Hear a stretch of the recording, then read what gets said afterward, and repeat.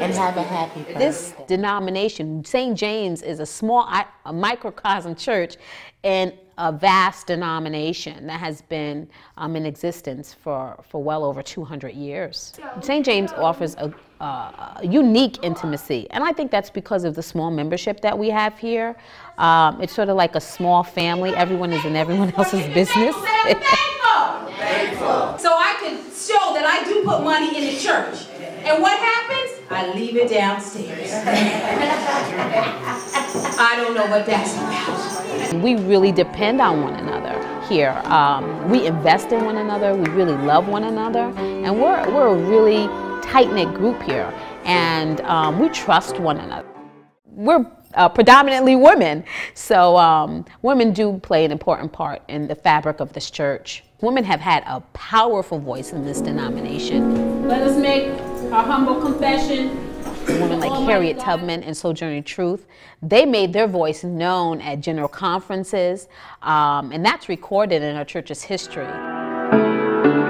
Sister Connie, our historian, she's been the one member who has maintained her membership within the church since her youth. Well, Black history was taught to us at St. James, and I learned about Harriet Tubman and Sojourner of Truth, Frederick Douglass, who were all AME Zionites, by the way, and others, and our affiliation through the church was just phenomenal. Going to the March on Washington in 1963, it was because of church groups that we went down there and we heard Reverend Martin Luther King.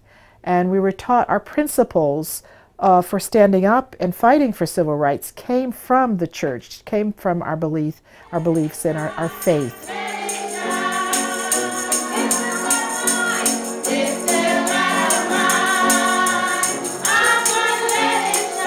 That day we express our African heritage by coming in traditional African clothing.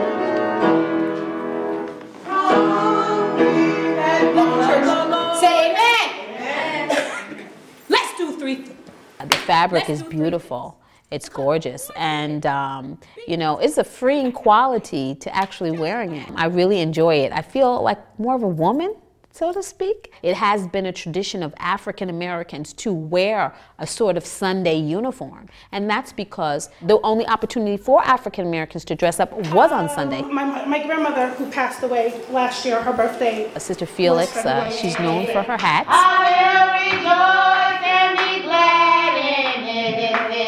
This is the day, this is the day that the Lord has. And she would take it and she'd go, and she said, don't I look like a movie star? She said, because you know they ain't got nothing on Big Mama.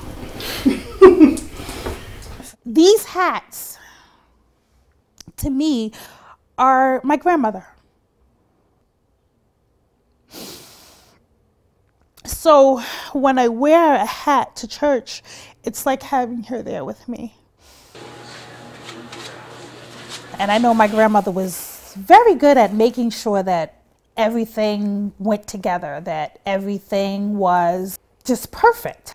When I walk through those doors, you just feel a little bit warmer, a little bit happier, and sometimes you smile or you might cry for no reason at all. And I think that that's what it is. What a fellowship, what a joy divine, leaning on the ever. Preaching is an emotional investment.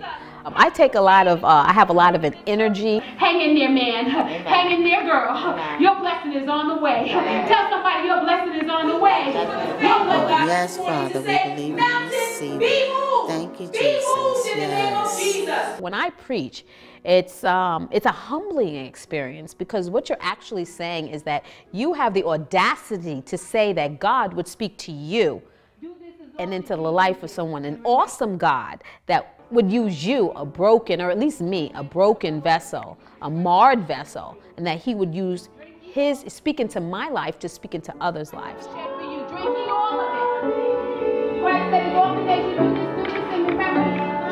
I normally pray before I preach, and I actually ask the Lord to actually remove me and just to kind of use me as his vessel. And that kind of eases the tension that I feel. So I'm very humbled when I preach. Sometimes I'll have an experience, and then what will come to my mind will be a scripture that applies to that experience. You know, Jesus, his teachings were based on everyday life. I finally got some time to take it to the car wash. Come on, Michaela. Let's take Mommy's car to the car wash. The man stepped up to my window and he said, Miss, how much would you like to pay for your car wash? And I said, well, you know what? Let's get the whole job done. I just want to ride pretty. Now you're thinking, Pastor, what's this got to do with it? Well, you know what? Whatever you put in, you're going to get out. Amen. It's going to cost you more.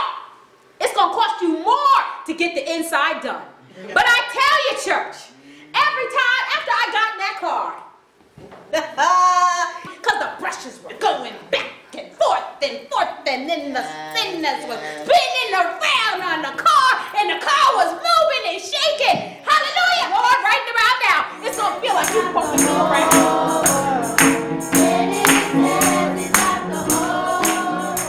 I really invest in my children here. They are our future, and I do Children's Moment with them, and they really look forward to Children's Moment. They run from the pews, they come right up front. We're actually beginning our children's choir, which we've been trying to get up and running now for a year.